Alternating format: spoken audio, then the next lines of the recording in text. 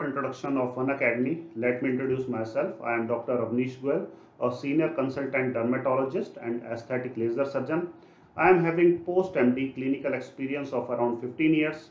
I am an educator and orator in dermatology, sexually transmitted diseases in lasers and aesthetic procedures. I have more than 25 publications in my name. I have vast clinical experience. Also, I am a fitness freak and marathon runner.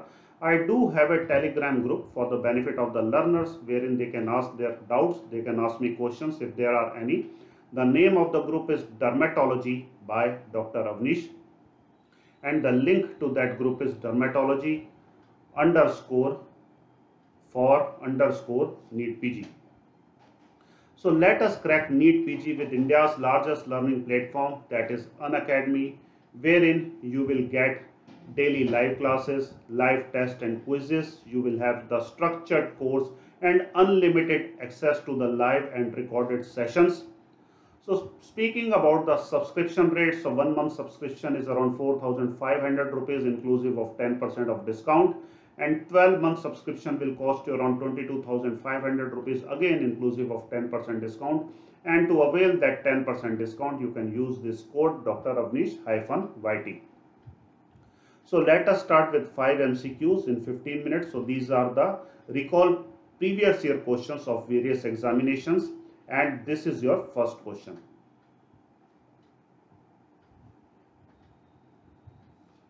So pseudo-isomorphic phenomena, it is a feature of plain warts. So in discussion, we will discuss the Koebner's phenomena, which is also called as isomorphic phenomena. It is the development of similar lesions after trauma. So it is classically seen in psoriasis, lichen planus and vitiligo. So these three conditions, they show the classical Koebnerization.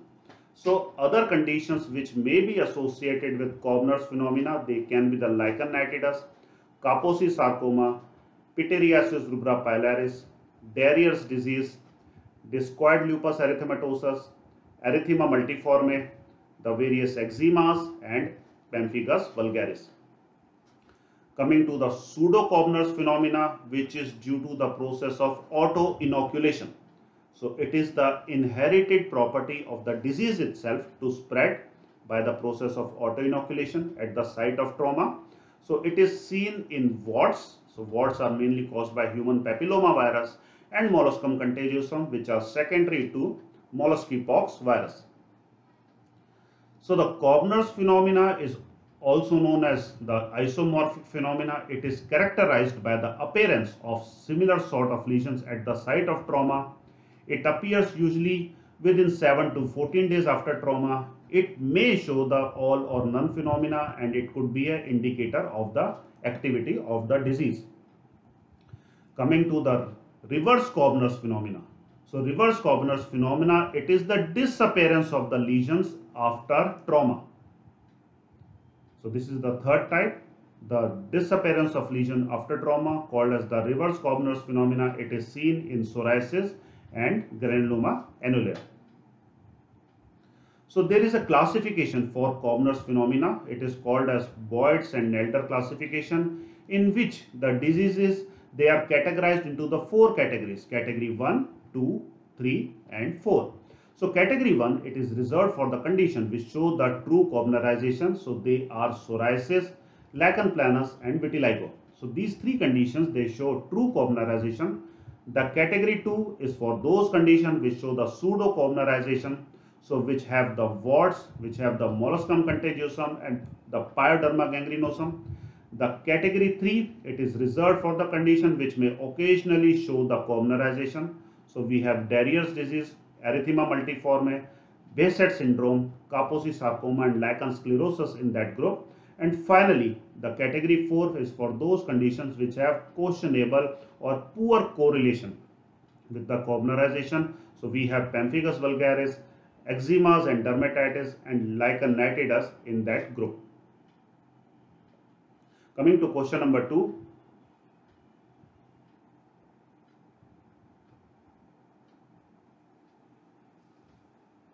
So the keratoderma blennorrhegica, it is found in Ritter's syndrome. So keratoderma blennorrhegica, it is a feature of Ritter's disease or Ritter's syndrome, also called as reactive arthritis. So the Ritter's disease, it is characterized by a triad, and the components are conjunctivitis, urethritis and arthritis. So in the absence of all these components of this triad of Ritter's disease, the presence of keratoderma blennorrhegica alone is diagnostic of Ritter's disease. So Ritter's disease, it shows association with HLA-B27. The clinical features of Ritter's disease, it is the conjunctivitis, which is usually bilateral. It is the urethritis, which is non-gonococcal urethritis. It is the balanitis. I stands for iritis. K stands for the keratoderma blennorrhegica, which is characterized by the hyperkeratotic lesions on the palms and soles, and finally arthritis. So this cubica, it can be taken as a mnemonic to remember the features of Ritter's disease. So arthritis, usually it affects the large joint and it affects less than 5 joints, and also the arthritis is asymmetrical. So this is the bilateral conjunctivitis of Ritter's syndrome or Ritter's disease. This is the urethritis, which is the non-gonococcal urethritis caused by chlamydia. And this is the arthritis in Ritter's disease. Again, it is asymmetrical arthritis which involves the large joints, and it is the less than 5 joints are involved in Ritter's disease. Coming to the cutaneous manifestations, the cutaneous manifestations can be keratoderma blennorrhegica. The lesions here can be vesicopustular or waxy lesions initially. Later they may turn hyperkeratotic and crusted. So there can be the similar sort of lesions over the scalp or buttocks. The second type of cutaneous manifestation characteristic of Ritter's disease is succinate balanitis, which is characterized by serpiginous ring-shaped dermatitis on circumcised glans penis. So this is the keratoderma blennorrhegica, the vesicopustular waxy lesions initially. Finally, they may be crusted and hyperkeratotic. And in absence of any other feature, the presence of keratoderma blennorrhegica alone is diagnostic of Ritter's syndrome. Then second is succinate balanitis, which is characterized by the serpiginous ring-shaped lesions on the glans penis. Then the Ritter's syndrome should be differentiated from Ritter's disease. So Ritter's disease is synonymous to the staphylococcal scalded skin syndrome, which is due to toxins secreted by Staphylococcus aureus. It acts against desmoglein 1, producing blistering in the subcorneal layer. So you get the blistering in the stratum granulosum in the staphylococcal scalded skin syndrome. So the condition, it is characterized by the tenderness of the skin, it is characterized by the frank exfoliation of the skin, and exfoliation is characteristically called as the potato chip exfoliation in staphylococcal scalded skin syndrome. The disease can affect the children and adults, but the mortality rate in children is quite low. It may vary from 2% to 3%, while in adults it may vary up to 60%. And also you may see Nikolsky sign as positive in the Ritter's disease, also called as staphylococcal scalded skin syndrome.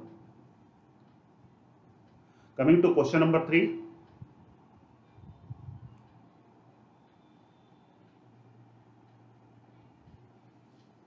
So false about molluscum contagiosum is the choice D, which says caused by flavivirus. No, it is caused by pox virus. Otherwise, the condition is more severe in atopic dermatitis. Yes. It can be treated with cantharidin. Yes.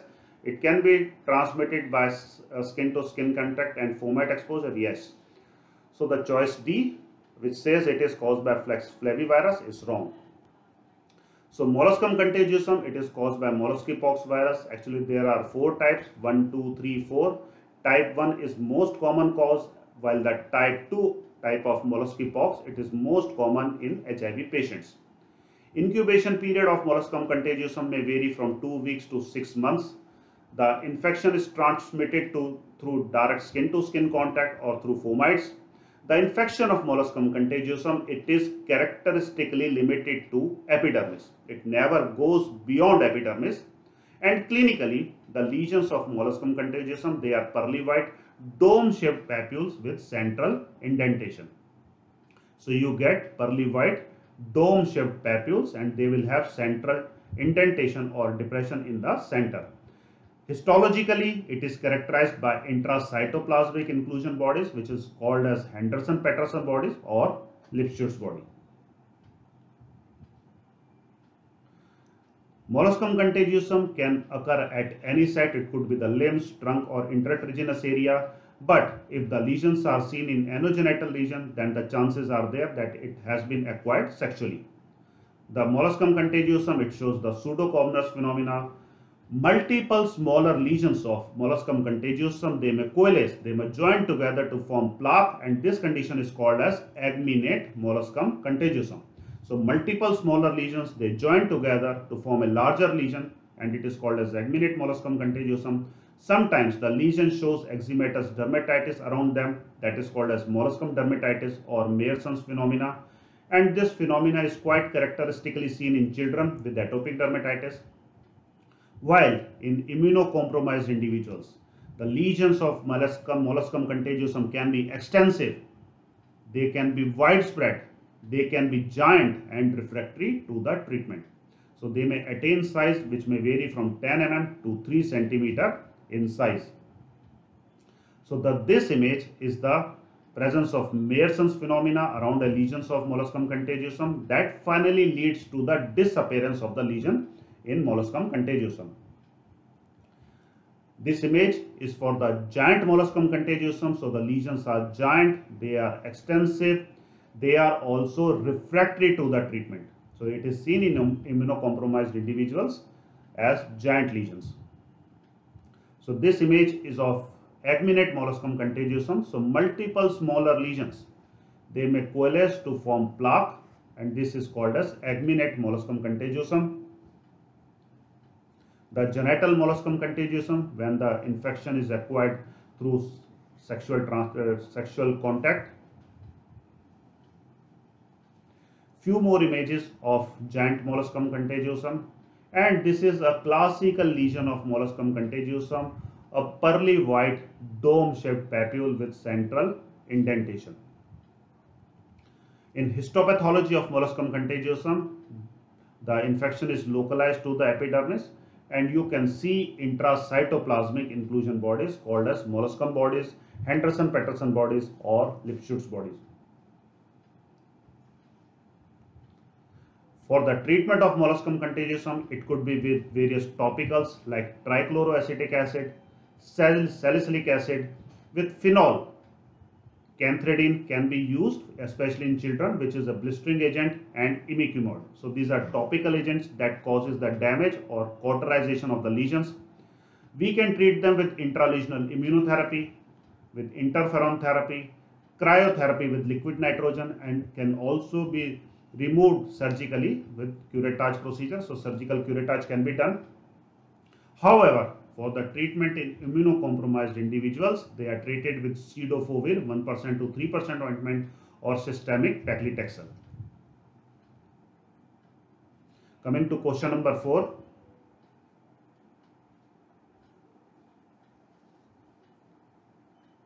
So Max-Joseph spaces are histological feature of lichen planus. So let us discuss the histology of lichen planus.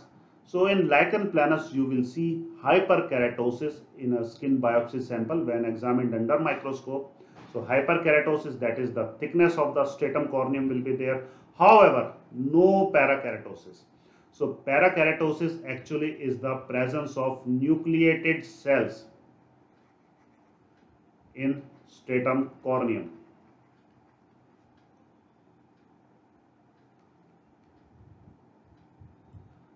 So the parakeratosis is a feature of psoriasis. It is a feature of various chronic eczemas. So parakeratosis is not a feature of lichen planus. You will see irregular acanthosis, that is increase in the stratum spinosum. You will see focal hypergranulosis, increased in the thickness of stratum granulosum, and that will be seen in a sawtooth pattern. Now, in lichen planus, there is basal cell degeneration. So, there will be, suppose this is epidermis, this is dermis, there will be the damage to this basal layer. So, due to this damage, when epidermal cells, when they fall into the dermis, they are called as colloid bodies. And the melanocytes, when they fall into the dermis and they being engulfed by macrophages, they are called as melanophages.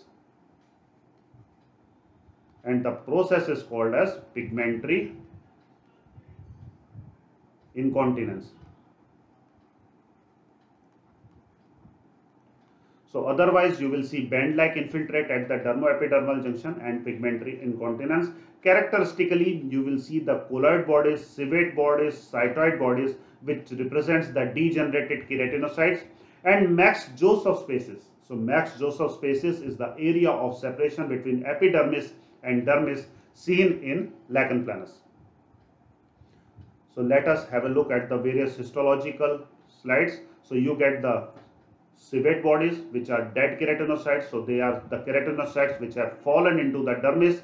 In lichen planus, you will see wedge-shaped hypergranulosis or sawtooth pattern of hypergranulosis. You will see orthokeratosis, or there will be no nucleated cells in the stratum corneum. Dermoepidermal junction being obscured by lymphocytes due to the presence of infiltrate, and vacuoles in the basal layer, which represents the damage to the basal layer, and also the band-like infiltrate in the upper dermis or below the epidermis. So to clear it further, you will see the hypergranulosis, presence of civate bodies, lymphocytic infiltrate at the dermoepidermal junction, the clefts at dermoepidermal junction, and this is called as Max-Joseph spaces. You will see the pigmentary incontinence and colloid bodies due to the damage to the basal layer. And finally, this slide is to show you the band-like infiltrate, the presence of band-like infiltrate at that dermoepidermal junction, and thus the presence of civate bodies and clefting at that dermoepidermal junction in lichen planus. Coming to question number 5.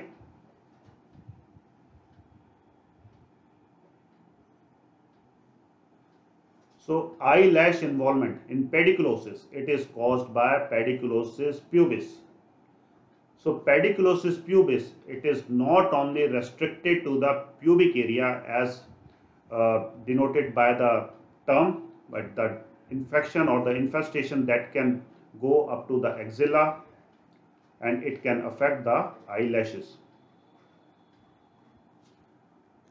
So this is the eyelash involvement in pediculosis pubis. You can see the lice over the eyelashes, and this is the pubic lice, the thyrosis pubis or the pubic lice. So the pediculosis pubis is caused by crab louse or thyrosis pubis. The infection is commonly seen in the pubic or anal hair, but rarely it can involve the eyelashes and even the axillary hairs. So the disease is characterized, the infestation is characterized by the nits which are attached to hair, and they are nourished by the secretion of the apocrine glands. The condition is seen in all classes of the society, it being sexually transmitted and less commonly through fomites. So the condition is associated with severe itching and excoriation. The louse, it appears as yellow-brown specks, and the disease, the infestation, it is characterized by macular cerulae. So macular cerulae are blue-black color pigmented macules. They are seen on the side of the trunk and inner aspect of thighs. So the macular cerulae, they are blue-black color pigmented lesions on the side of trunk and inner aspect of thighs. So I'll be showing the few clinical photographs. So the first image is of the pubic louse when examined under the microscope or the magnification lens, and this is how they look like with the naked eyes. So this is how they look like. So this is the yellow brown specks over the anal area, or it could be in the pubic region. These are the macular cerulae. So these are the blue black color pigment. They are produced by the salivary secretion of the louse, which breaks down the hemoglobin, and this is due to the components of the hemoglobin. This is few more images of the macular cerulae. Then this slide is to show you the infestation in the axillary area and in the eyelashes. So the pubic louse is not only restricted to the pubic area, the infestation can be there in the axillary area and over eyelashes. With this, I urge you to attend free live classes. I also urge you to join Unacademy and attend the plus courses and batch courses. You can use my referral code Dr. Avnish-YT to get additional 10% of the discount on normal subscription charges. You can also subscribe to the YouTube channel of Unacademy, that is the Unacademy Live NEET PG, and on Telegram, the Unacademy NEET PG Live, wherein all the educators are there to help you to clear your doubts. On YouTube, for NEET PG 2021, the Unacademy, they are starting the rituals at 5:30 p.m. You will have 5 MCQs in 15 minutes, just like this, which we have done. At 6 p.m. you will have 5 images in 15 minutes. At 6:30 p.m. you will have a case study. At 7 p.m. you will have a pre-intern series by Dr. Sanket. At 8 p.m. you will have integrated sessions of various specialities, that is mainly on Mondays and Wednesdays. At 9 p.m. you will have a subject-wise quiz. At 9:45 you will have a discussion on syndromes, and at 10 p.m. you will have central exam flashcard series. So the Unacademy has also started a foundation batch course, that is for NEET PG 2021. The course has been started on 18th June and it will last till November. And in this course, all the top 19 educators will take you through to their various subjects, and that will help you to build a strong foundation and help you to clear NEET PG 2021. Finally, I urge you to like, to share, to comment, and to subscribe to this YouTube channel, and you can also press the bell icon to get the future notification. And finally, thank you very much for patient listening. Thank you.